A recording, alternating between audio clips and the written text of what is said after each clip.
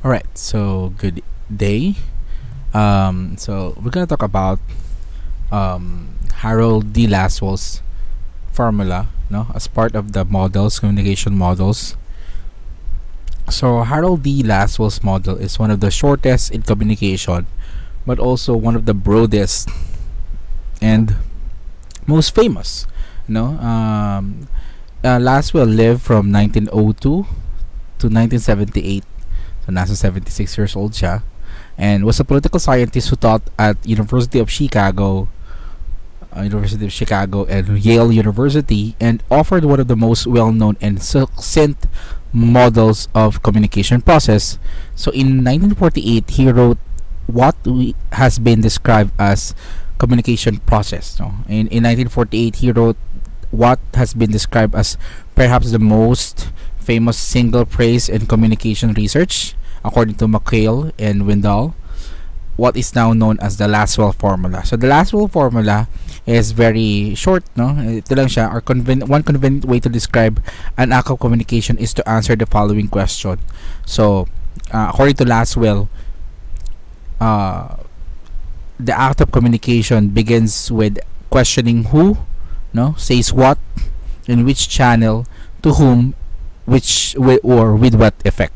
No, who says what, in which channel, to whom, and with what effect. So, kung tingnan natin na maigi, talagang ano pa rin, no?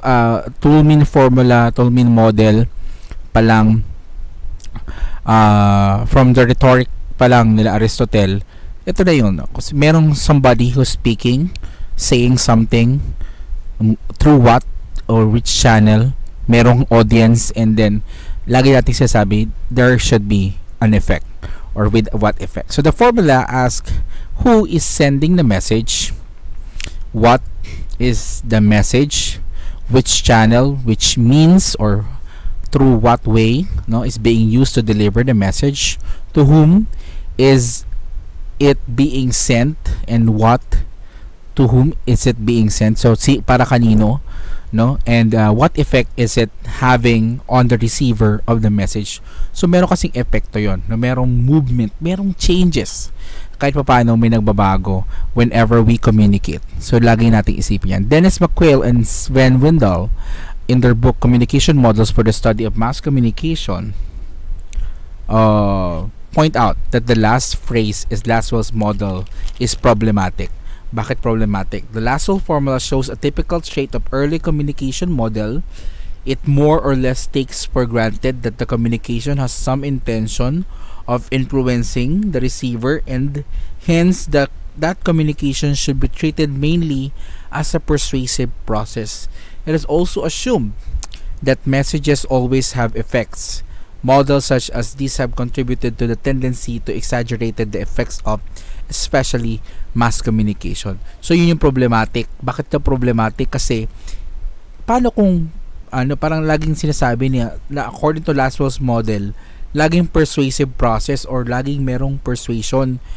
Paano kung wala naman talagang gustong mangyari, 'di ba? It is also assumed, it is also assumed that the message always have effect. But the reality, no, if ako tatanungin nyo as a professor of communication, I always say that every communication is or aims to affect you somehow, no? It aims you to do something, di ba? May changes, mayroong something na mababago no? Kahit sabihin natin choice naman kasi yun ng receiver di ba? Pero you don't just say a word na wala lang, no? Okay, sige, let's say inform it. Kaya kami purpose informative mo sa kanila, and then still they decide based on that. Entertain them, the reactions is enough to say it has an effect, no? What effect? Let's say an effect. Diba? So laging meron. I believe that laging meron. Communication happens for a purpose and for a purpose or for an effect, no? So they add that like many other communication theories, Lasswell's model is unidirectional. Why it is unidirectional? Because going from someone who says something to someone who receives a message and is affected by it, it didn't consider the matter of feedback from those who receive the communication. So pwede yun, no? I agree with that na yun yung problem sa Lasswell's model kasi unidirectional. Kasi nga naman may feedback. Pero kung tinitin mo na maigi, the feedback is another unidirectional another formula, Lasswell's formula, 'di ba? Yung feedback is also yung receiver acting as the one who says what, 'di ba? From which channel or in which channel to whom with what effect. So pabalik-balik lang siya, pero yun nga, it's such that yung Lasswell's formula is very unidirectional kasi it ends doon sa audience, diba, to whom and then with what effect. Hindi yung sinabi na bumabalik yun. So that's why we believe na yun yung reason kung ba't sinasabi nila ang pangalan to, nila McQuail and Wendell yung concept ng kay Lasswell's formula, no? So their critic makes two important points. First, by focusing on effects, the Lasswell's formula assumes, like Aristotle, that the purpose of communication is essentially persuasive, and second, it doesn't include responses to communication. It is then one-directional, going from who is speaking to an audience and not accounting for feedback from audiences of communication. The focal point model. Ito maganda itong focal point model. So, a model that developed by the author of this book, no? Different focal point that may be investigated relative to artists and creative people, the text they create, the media they employ, the audience they seek, and the societies in which they are found. It is also possible to use the model for other kinds of communications, such as interpersonal communication. So there. So in the model, the author suggests that there are 5 focal points that we must consider when dealing with communication process. The artist or group of artists who speaks and create the text or the content, and then art, which is what it's said or created, which is yun na yung content, no? The creator of the content, the art, the medium, no, which carries the text o saan ito ipapakita, no? Could be a poster through art, pwede social media, diba? The audience members who somewhat received or consume yung content, and then the society. Now, which society in which the text is created and transmitted. Mahalaga yun, no? Ang kagandahan ng focal point is that kahit sino dun sa 5 na yon can communicate directly from each other, diba? We have the artwork, and then to the artist, then artist, pwedeng artwork, then a medium to another artist, diba? Artwork to the audience to the society. Bakit sinasabing yung audience can be to the society, diba? Yung audience, nakapanood siya, shinare niya yun dun sa lipunang kinabibilangan niya, diba? Alam mo yun, nag-iipon lang naman tayo ng ideya eh. That's why yung napapanood natin, somewhat hindi yung sinasabi natin, yung nakita natin ng mga solutions, kapag meron tayong problema na select natin or na evaluate natin as, teka, ito yung napanood ko, probably yung actions or solutions na nakita mo doon sa napanood mo, yun din yung gagawin mo. That's the way you contribute to the society, diba? Halimbawa, you are an audience, so somebody, an artist, created a text, a content na recycle ka, no? Napanood mo yon, you are the audience, and now as the audience na napanood mo yung pagre-recycle, sinishare mo na ngayon doon sa nanay mo na hindi niya naman napanood yung content.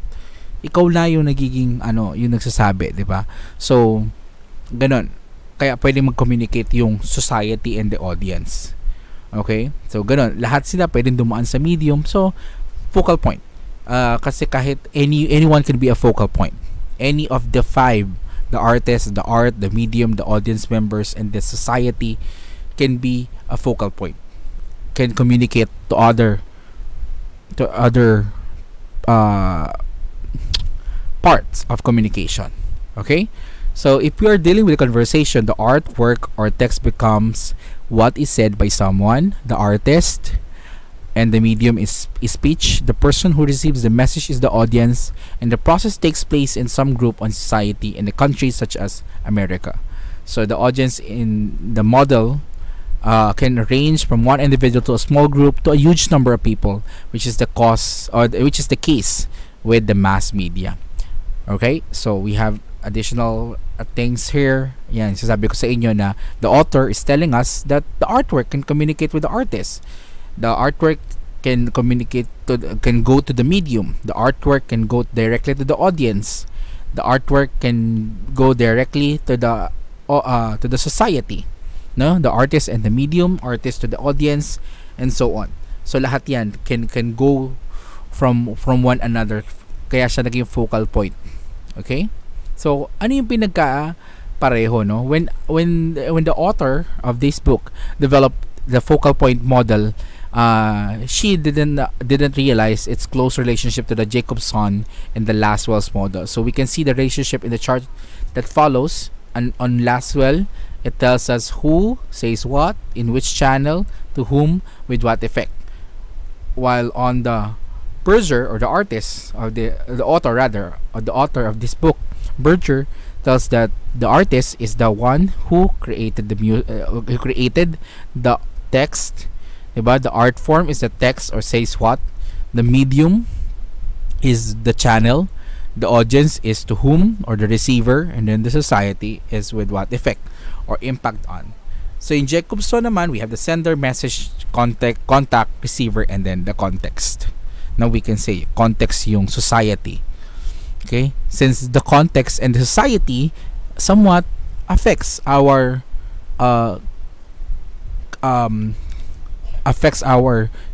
information, paano ba? Yung understanding, no? Nung message, 'di ba? Yung set of yung knowledge para so all three models in varying ways cover the same things and can be used to analyze most kinds of communication. That is everything from a personal conversation to a lecture, a television show, or a film. What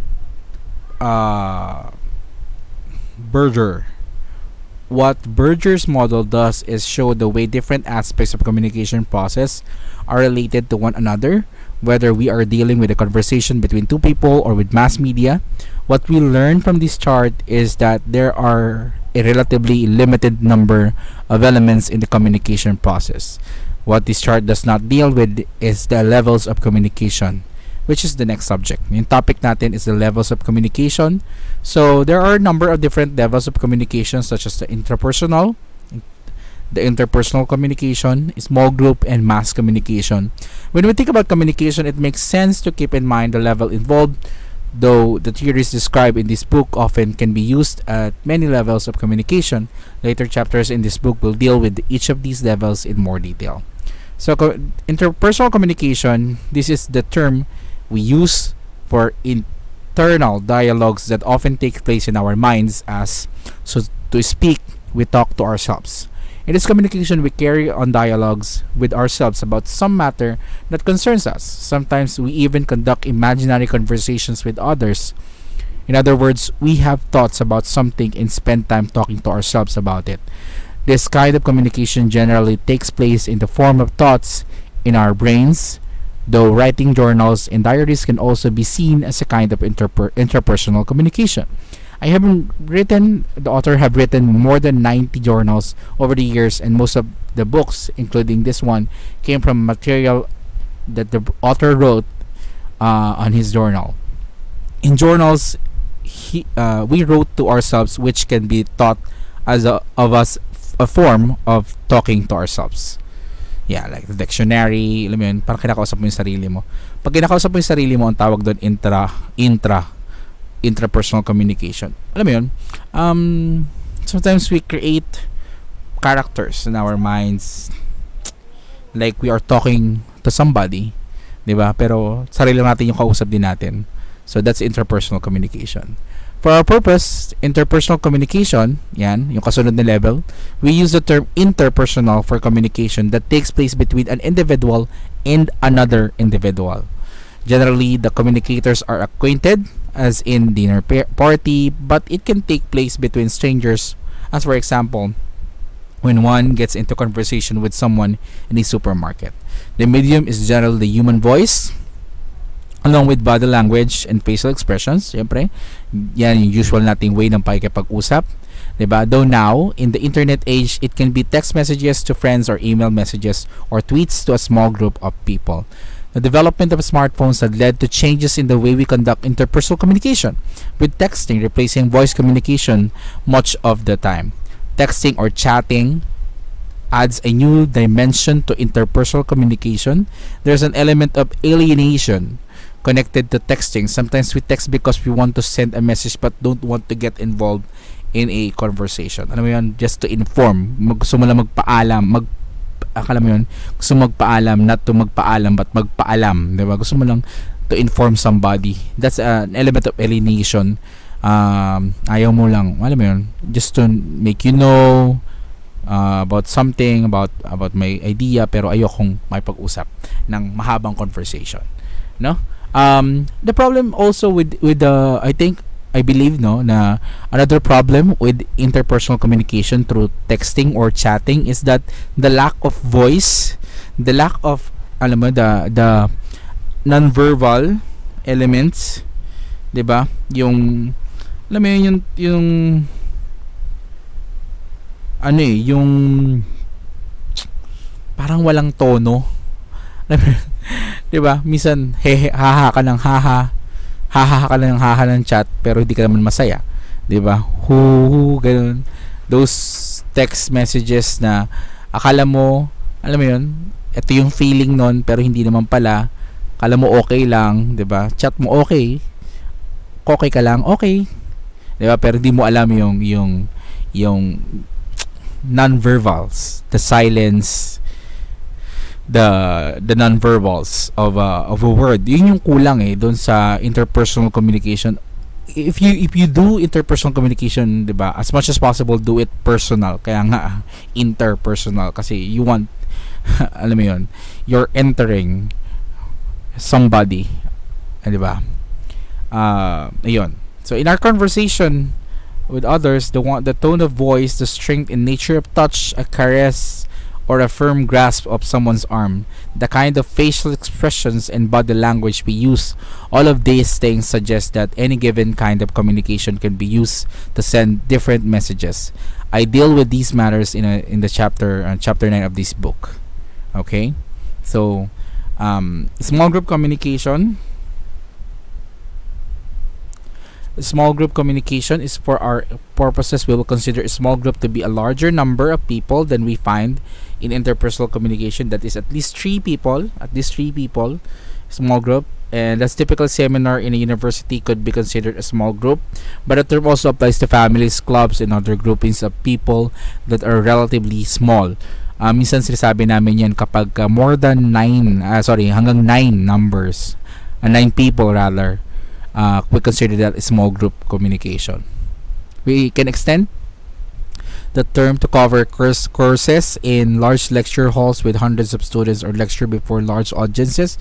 We use the term small group to distinguish this level from mass communication, which can cover hundreds of thousands of millions of people. So dito sa book na to, yung small group communication nila is yung as long na hindi to part ng mass communication, as long na hindi to via TV, radio, or internet, they call that small group communication. Okay lang din naman yan.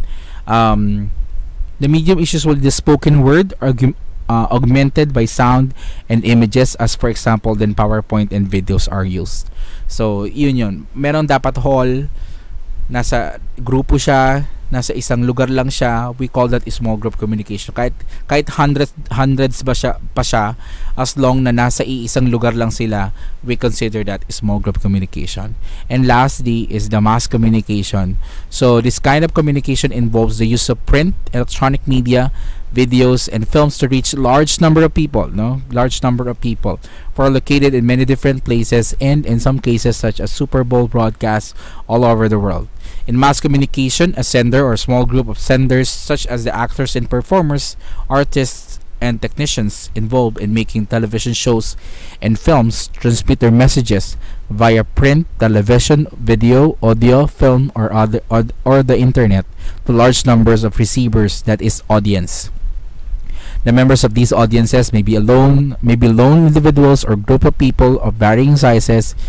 In the United States, a small number of corporations own and control the mass media, but the development of the internet and social media now allow individuals and groups of people to reach large audiences. One problem with mass communication is that people often interpret message incorrectly. Bakit? The Italian semiotician Umberto Eco argues that in mass communication, we often have aberrant decoding because people from different backgrounds, socioeconomic classes, and educational levels interpret message differently or in different ways. Okay, so kaya siya naging problem, yung problema, yung interpretation of message naging incorrect. Bakit siya naging incorrect? Kasi somewhat sa sobrang generalist nung mga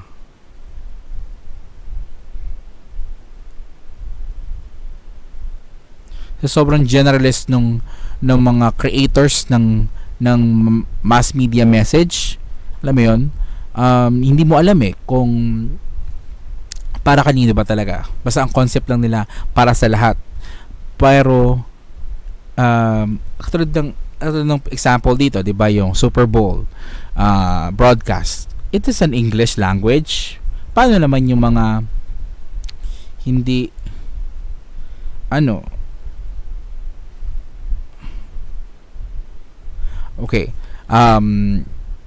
naman yung mga hindi nag-i-English? Paano yung iba yung language, 'di ba? Another is that yung mga walang pakialam sa Super Bowl, 'di ba? So ganun. So anong nangyayari is the aberrant decoding. Yung different ng backgrounds, dahil sa difference of backgrounds, different din yung interpretation, 'di ba? Other audience may like it, others may not, 'di ba? Kasi nga even different yung kanyang background, socio-economic classes, 'di ba? Wala silang pakialam sa mga bagay na hindi naman nila kayang bilhin. O somewhat wala rin silang pakialam sa mga bagay na hindi naman nila kailangan. O somewhat may mga tao na walang pakialam sa mga bagay na pakiramdam nila walang pakinabang sa kanila. So in the education levels also, 'di ba? There are alam mo yun, iba yung trip natin iba-iba yung trip ng tao. So in mass communication, that is the problem, yung dami iba't ibang trip ng tao creates different interpretation dun sa message. Yun. Okay? So codes and subcodes are applied to the message in light of general framework of cultural references which constitute the receiver's patrimony of knowledge, which his ideological, ethical, religious standpoints, his psychological attitudes, his tastes, his value systems, etc. So yun yung mga pinanggagalingan, pinaghuhugutan ng ating interpretations. So dahil sa pagkakaiba-iba ng mga bagay na yun, 'di ba? Patrimony of knowledge, yung kanyang kaalaman, ideolohiya, mga paniniwala, mga ano yung katanggap-tanggap, alin yung pwede, alin yung hindi, religious standpoints, 'di ba? Yan ang bawal, maka Kristiyano, Islam, iba pang relihiyon, 'di ba? So those are important things, and because they are important, difference on those topics results to different understanding or interpretation. so we can understand why people do not always interpret message the way the sender of the message expect them to be interpreted. Kaya magkaiba ng pagkakaintindi. For example, scriptwriters may use words people don't understand or make allusions to text that the members of the audience do not know. If a scriptwriter has a character say that something is postmodern and viewers of the show don't know what postmodern means, these viewers won't be able to understand what is going on in the story. Although Eco focused on mass media, his points can be applied to other kinds of communication. People often make errors in interpreting things said in conversations as well. So communication, we see, is a process fraught with dangers. Okay? And that will be all. This is the summary. I hope you learned something from today's topic. No, if you are new here, no, sa channel ko, please subscribe to my channel para alam mo yun, para para masaya, 'di ba? Para mayroon naman akong subscribers and meron namang sense itong mga pinagagawa ko, no? Thank you so much for listening. I hope you learned something today, and thank you so much and have a nice day.